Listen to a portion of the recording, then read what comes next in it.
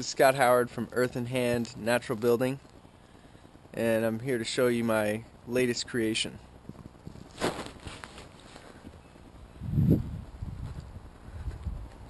This here is an earth bag house, and we're using the latest technique in earth bag building. It's called Hyper-Adobe. These red sacks here are mesh bags, kind of like onion bags that you get at the store. So this is a lino mesh and a bag that we're using, not a continuous bag.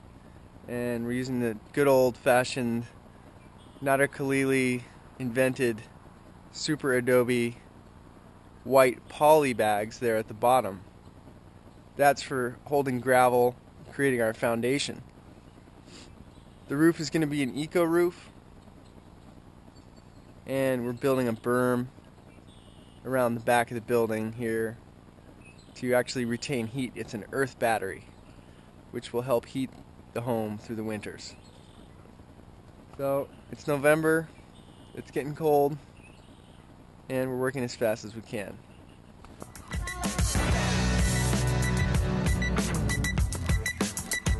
We hosted several workshops during the construction of this house, allowing many students to learn these techniques.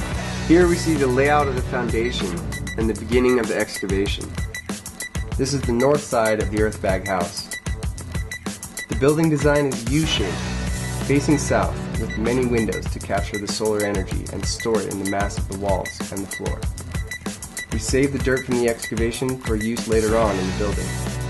Earth bag building is great for people and the earth because it uses most of the materials from on-site so that they have very little embodied energy.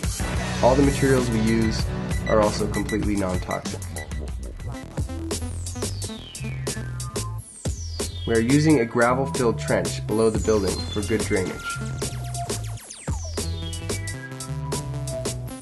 The lower courses, made from white Super-Adobe bags, are filled with gravel, which provides drainage and prevents moisture from wicking up into the clay portion of the wall. After completing the stem wall, we move on to using the Hyper-Adobe or mesh bags. These are filled with a mixture of moist clay and sand. We always keep the earth mixture covered to prevent it from drying out. These clay sand courses stick directly to one another because the material squishes out of the openings in the mesh. So we skip using barbed wire, which speeds up construction and makes it easier and safer. Compared to the white bags, the mesh bags make a much easier surface for applying plasters. Notice the use of the window boxes to hold the spaces for the windows. You can see the application of the roof beams. Some of these trees were taken from on site. These beams are pinned into the bag wall using a coated rebar.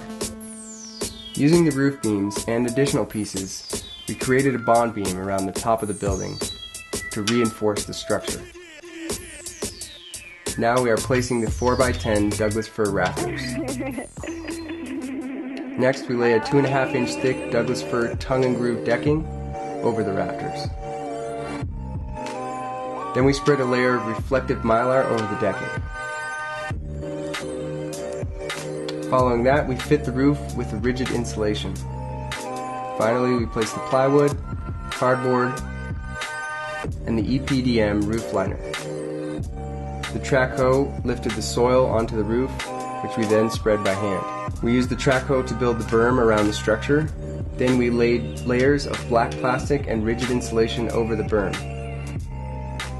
covering it up with a thick layer of wood chips. These layers keep the house and the soil around it dry and warm, allowing us to store the summer heat in the berm to be released over the winter. This technique is known as passive annual heat storage. Laying a bag. First, you put a bag onto a bag stand and place it in position. Then fill the bag with moist sand and clay, tamping it into the bag as you go.